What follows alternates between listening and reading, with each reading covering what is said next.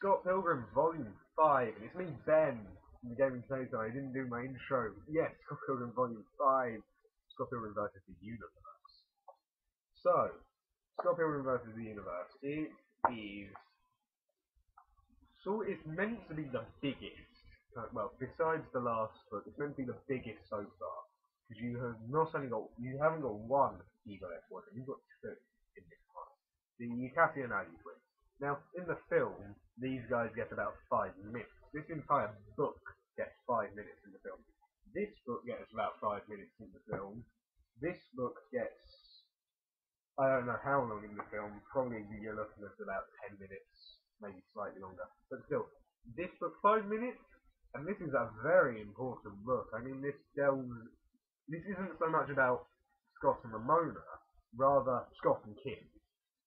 Now, of course, Scott and Kim dated in high school, and Scott comes to the realization, okay, I still have feelings for her, I still like her, and Kim comes to the realization that yeah, she still likes Scott. But of course, Scott's in love with Ramona, and he knows he's in love with Ramona. But then there's Kim, who has been by his side pretty much his entire life. So, you know, you've got this kind of dilemma going on here. Should I choose Kim, should I choose Ramona type thing? But then Ramona goes missing halfway through the book. She just sort of disappears. Pretty much off the face of the planet. I do believe it's this book she goes disappearing in.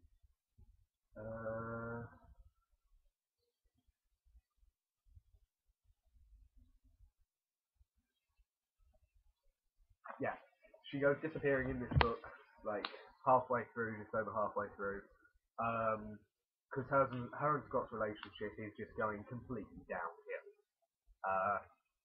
He's starting to realise that perhaps she isn't as perfect as he thought she was, and she's starting to realise that her past will, wherever she goes, catch up with her, which will come on to in Volume 6. So the Cassie and Aggie twins come along, and they have a fight at Julie's party. Julie's one of Stephen's friends who's in Sex Bob-on.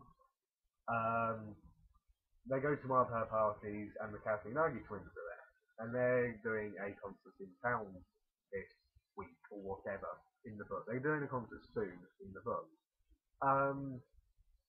But it never gets to the concert. They kidnap Kim, and Scott then has to go and fight the Cassie and Aggie twins and save Kim. And in doing so, he, leaves Ramona in a sense. She leaves him and goes off with G-Man. And yeah, that it leaves, the book ends on a very cliffhangery kind of thing. Like you know that the next book's going to be absolutely amazing. Due to the fact that Scott gets a phone call. I do believe it's a phone call he gets. Or just an email. I can't seem to find the damn page. He gets a letter. Oh, no. No. Yes, he does get a phone call. He gets a phone call from G-Man, i.e. Gideon Gordon Graves. And G-Man is Sex Bob-on's new manager. So, Ramona all along dated Sex Bob-on's manager.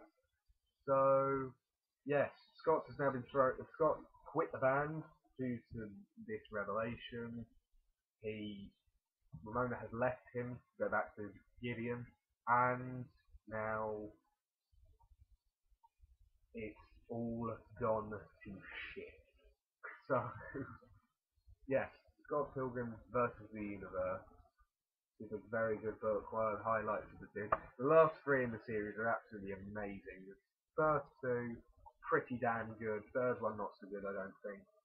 So, yeah, pick this up, part of the 6-book box set on Amazon or something, I don't know. They're not very expensive on their own, probably about $5 on the back of $7.99, but that was probably when it was released. So thank you for watching. Please check out the final episode coming up Well, I'm going to record this in like now. It'll be uploaded whenever. So please check that out. Please check out the other videos, rate, comment, subscribe, and time.